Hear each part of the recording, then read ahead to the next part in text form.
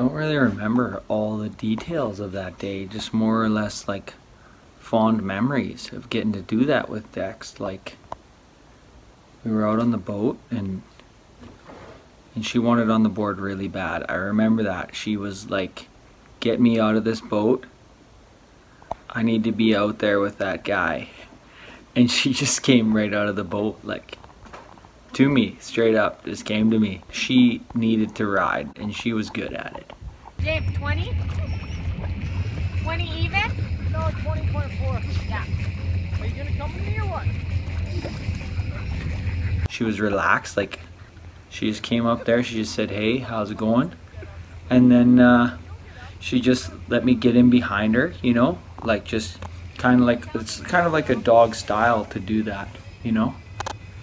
And she just jumped right on the board and she went for a rip.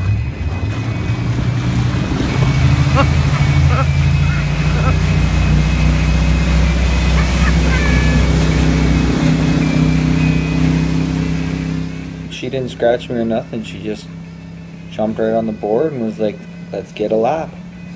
And yeah, we got a pretty decent ride in there.